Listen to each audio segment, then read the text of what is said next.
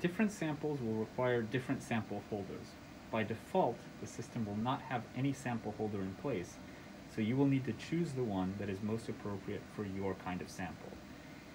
The most common ones we will actually keep inside the enclosure to ensure they're warm and don't need to warm up before you start.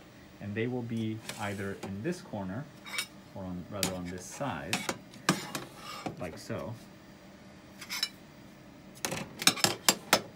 That's one possible position for them. Or, if they're not there, we will keep them in this little cabinet here. So, whichever sample you need, you will grab the corresponding sample holder. For this training video, I will use a slide, so I'm going to use this one. To position the slide on the microscope, we want to make sure that we are on the lowest mag objective, 10x,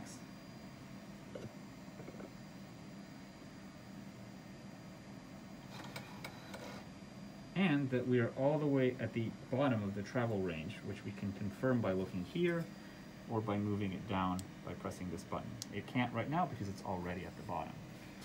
You'll notice that the sample holders have a red dot. The sample holder on the microscope also has a red dot. To make it easier to access and see it, we're going to turn on the light on the enclosure here. We are going to pull apart these two things so that we can push back the condenser arm, and we're going to open these doors so we can access the inside of the enclosure.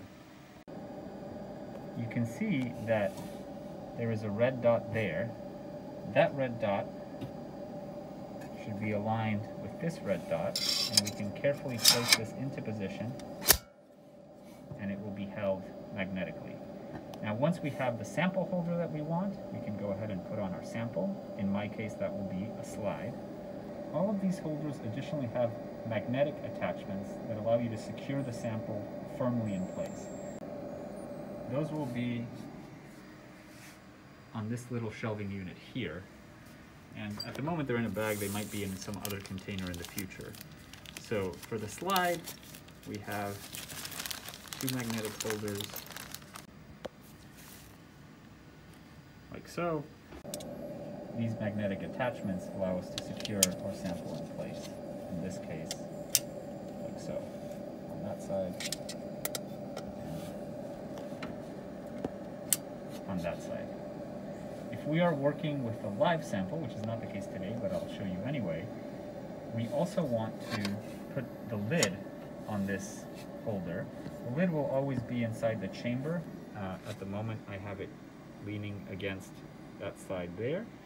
So I'm going to grab the lid and put it on. And you can see it has a tab. The tab should go in the bottom left. It doesn't fit else, so it's pretty obvious how this is supposed to be put together. Once you've made all necessary attachments to the sample, make sure to close the enclosure. These, pivoting this arm back, sealing it back up, and turning off the light.